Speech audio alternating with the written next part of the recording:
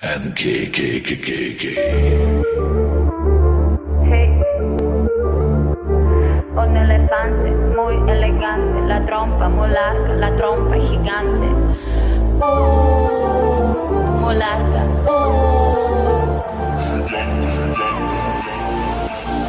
Hey.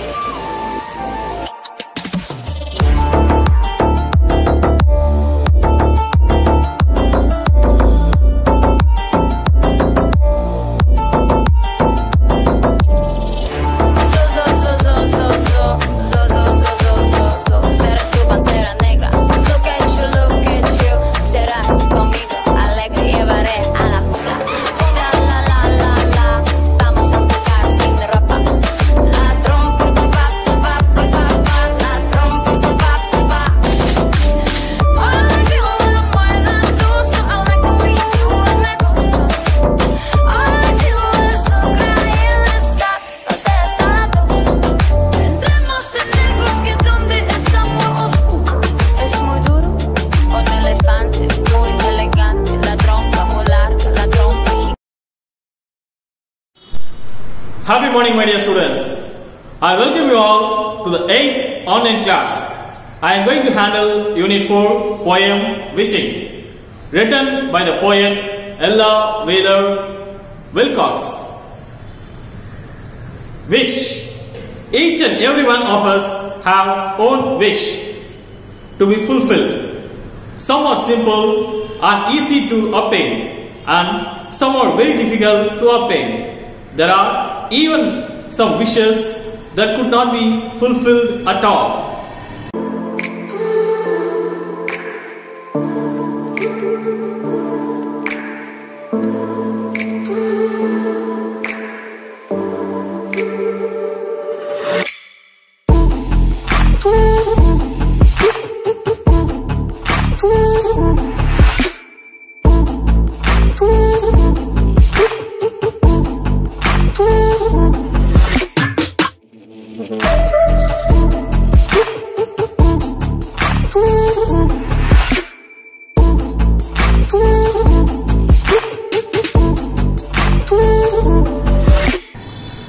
There are some who have the wish to own a luxury car or an estate. There are some who wish to be intelligent. And there are also some who wish to eat a good food at least for a session per day, or at least to honor themselves with their basic clothing, or to save themselves in a safe shelter during seasonal or climatic changes. Wishes varies for each and every category of people. When one human wishes to renovate a built temple or church, the other human wishes to at least be allowed into a temple or church. But in this poem, we are going to learn the poet's wish, who tries to explain those in three aspects of expectations. 1. Wishing for a better world. Second one, wishing for a wiser world. Third one, wishing for a happier world. My dear guys, you should be knowing that the world our present is worst or unfortunate or sad or silly. This is because of accumulation of more selfish motives in every one of us, and this world can be better, happier and wiser only gained by our generous deeds, that is, being other-centered. The poet Ella Wheeler Wilcox was an American author and poet born on 5th November 1850. She is best known for her poems, which are written in simple English and convey optimism and cheer. Optimism, that is, her poems gives hope confidence or success about the future. Cheer means comfort or support or joy or praise or encouragement. That is, the poem gives the reader these two characteristics, that is, optimism and cheer. Some of Ella Wheeler's famous poems include poems of passion, worthwhile, the winds of fate, the voice of the voiceless, and solitude. Laugh and the world laughs with you. Weep and you weep alone. I repeat, laugh and the world laughs with you. Weep and you weep alone. So, we should be happy to make the world happy and laugh. If we weep, no one will weep with us. We will weep alone. So, never weep. Be happy always. Ella Wheeler Wilcox, believer in Theosophy, New Thoughts and Spiritualism. Theosophy is a religion established in the United States during the late 19th century. Theosophy means divine wisdom, obtained from the Greek word theos means God and Sophia means wisdom. Our poet's autobiography, The World's and I, was published in 1918. A year before her death, Ella Wheeler Wilcox died on October 30, 1918. Right. Now, I am going to read the poem, first stanza after another, and then explain the values behind each sentence. Listen carefully, guys, because this is an easy poem. If you concentrate, it would be easy for you to learn the meanings as well as question and answers. Wishing poem written by Ella Wheeler Wilcox. Do you wish the world were better? Let me tell you what to do. Set a watch upon your actions. Keep them always straight and true. Rid your mind of selfish motives. Let your thoughts be clean and high. You can make a little Eden of the sphere you occupy. In this poem, the poet beautifully explains us all how to make our world a better place to live. In the first stanza, the poet describes that to make this world better, we should set our actions always straight and true.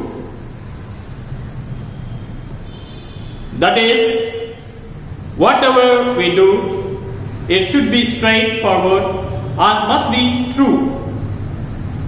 We should not live a false life, behaving wrongly or cheating others. Our life should be truthful to others, always. Also, let your mind be free from selfish motives. We always think about our happiness alone, neglecting the worries and wishes of others. We neglect even the worries or wishes of our own parents and siblings. Parents are our living God on this earth. They sacrifice everything for us.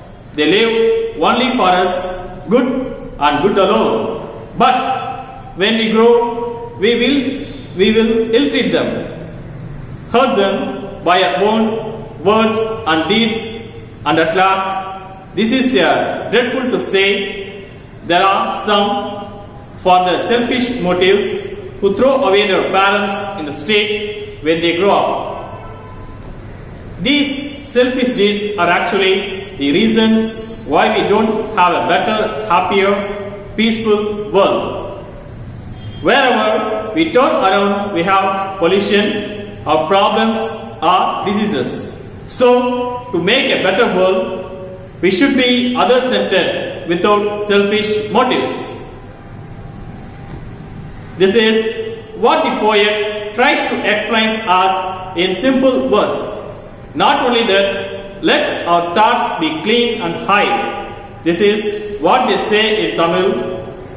Ulluvadellam uyar ullal. That is, our thoughts and aims should be high as well as pure and other-centered.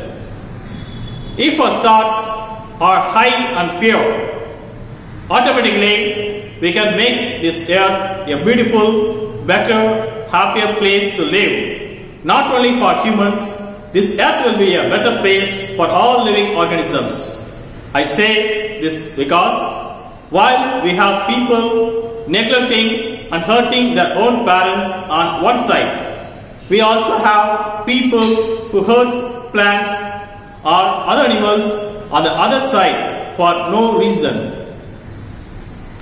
Finally, I say again once, try to help others, especially those who really suffer outside. If we help those kind of people, you become God in their hearts, because you do the same which God have to do for them. Am I right? Yes, you are God there. I don't want to stop with this. Above all, you motivate someone else that to do the same. I mean, you initiate another God or gods. Understood? Right. Finally, the poet in the last line of this first stanza describes our earth as a sphere. Of the sphere you occupy, which is none other than our earth that we live. Did you notice in your book, you find a boy helping an old lady to cross the road. Like this, we have to help others in our life.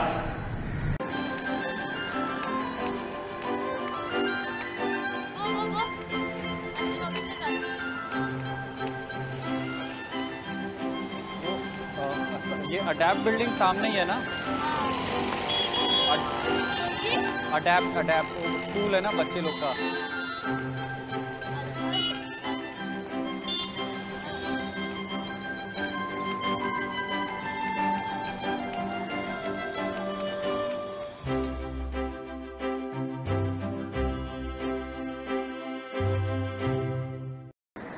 I repeat, do you wish the world were better? Let me tell you what to do. Set a watch upon your actions. Keep them always straight and true. Rid your mind of selfish motives. Let your thoughts be clean and high. You can make a little Eden of the sphere you occupy. Now, guys, let me read the next stanza. Listen carefully. You might also get some ideas when I read the poem. Have in your mind those ideas and compare with what I explain. If you feel more ideas, also add those in the comment box also. Do you wish the world were wiser? Well, suppose you make a start by accumulating wisdom in the scrapbook of your heart. Do not waste one page on folly. Live to learn and learn to live. If you want to give men knowledge, you must get it ere you give. The second stanza describes that if you want this world to be wiser, then wait for no one to initiate that. I mean, you have to start that motivate by yourself to make this earth wiser. Yes, my dear boys, first we must be wiser to make this world earth wiser. That is, you have to learn many aspects of life and gather more experience to be wiser, both theoretically and practically. Unless you are wiser, you can't create a wiser world. Am I right, boys? By accumulating wisdom. Accumulating means collection or gathering or increasing. So, the poet requests us to increase our knowledge, that is wisdom, without wasting any on our foolishness. Folly means foolishness. We ought to live for learning many or all as well as learn to live. This means a lot. First point, we are human beings who can alone learn. No other creatures in this earth learns. So we must live to learn. Second, as we are the only creatures on this earth who learn, we must be learning something always in our life till our death. This is the meaning of live to learn. Third, this live to learn concept implies not only to literates but also for all illiterates. One who is able to read and write are known as literates, and those who can't do this are known as illiterates. There are students of your level who can't read and write properly. At the same time, there are some who knows, understands, writes and reads many languages and concepts without going to school. Anyhow, live to learn, then learn to live. This also gives many deep values. Basically, it is not easy to survive in this selfish world with a generous heart. I know some of my close friends who took many steps to help others, but finally got only bad names from those who received help. This is our present act. Therefore, what I say is we have to learn to live in this dangerous earth to survive as well as create many wiser people with altruistic motives, that is without selfishness. Do you understand? And finally, one last time, just listen guys carefully. You must be intelligent or wiser before you give that to someone, or before you create someone wiser, or before you make the world wiser. Only wiser men can create wiser environment. A foolish fellow will create only foolish community or foolish earth. Crystal clear. I repeat, do you wish the world were wiser? Well, suppose you make a start by accumulating wisdom in the scrapbook of your heart. Do not waste one page on folly. Live to learn and learn to live. If you want to give men knowledge, you must get it where you give. Now, I am going to read the third and last stanza of this poem. As I informed before, the poem is very easy to read, understand as well as study. Concentrate well till the end. Do you wish the world were happy?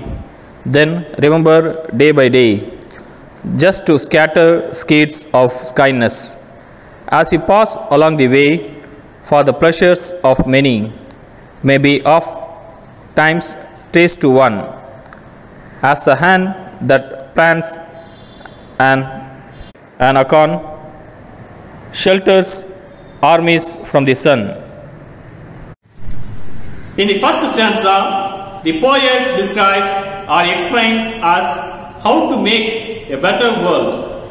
In the second stanza, the poet describes or explains us how to make a wiser world. And in the third stanza, the poet guides us all to make our world a happy, a peaceful place to live. As I informed before in the beginning of the today's class, our present earth is accumulated with full of unwanted rubbish, evil stuffs. I mean full of sorrows, dangers, diseases, pollutions, etc. So, it is very difficult to live a happy life here amidst all these miseries. But all can be broken down into a happier circumstances by your own kind heart. The world needs kind hearts to make it a happier one. So, the poet wants us all to scatter the seeds of kindness in this earth, so that we reap the same kindness propagated from others. This sowing of kindness is described in the picture as a man helping a stray dog with some food. So, this kindness need not to be sown in the hearts of another human, but must be cultivated in all the creations of this world, in all sort of living organisms of this world. Have you sown such kindness in the world in any creature? I am damn sure that you surely would have reaped the happiest moment from where you have sown. This is what the poet explains with an acorn seed. The acorn that you plant somewhere will one day grow into a tall oak tree, which gives shelter to an army from the sun. Here, army does not exactly denotes an army, but a group of people. A small acorn seed or a plant grows into a large tree, which can shelter many people. This is what the poet tries to explain or express here. So, ultimately, it needs not a corn, but any seed or plant that you cultivate will surely grow into a plant with numerous multi-usage. By this age, you all would be knowing that we get many types of products from a tree, which includes food, medicine, timber and other useful products. So, plant a tree. Further, if you could not plant a tree, spread kindness in other forms which you feel as convenient. I repeat, do you wish the world were happy? Then remember day by day, just to scatter seeds of kindness as you pass along the way. For the pleasures of many may be oft times traced to one, as a hand that plants an acorn shelters armies from the sun. Okay guys, good. I hope you all understand this poem. I have tried my level best to make it simple with varied, diversified, hidden values exposed. It is your prime duty to have all these priceless values in your heart and follow in your life to make our world, to make our earth a better, wiser and happier place to live. All the best. Today's assignment. Write in few sentences about your ambition in life. Also, write what you are about to do to the society by attaining that goal or ambition. Thank you. My wishes in advance for your online test, second midterm test and your bright and colorful future. God bless you all. Thank you. God bless you.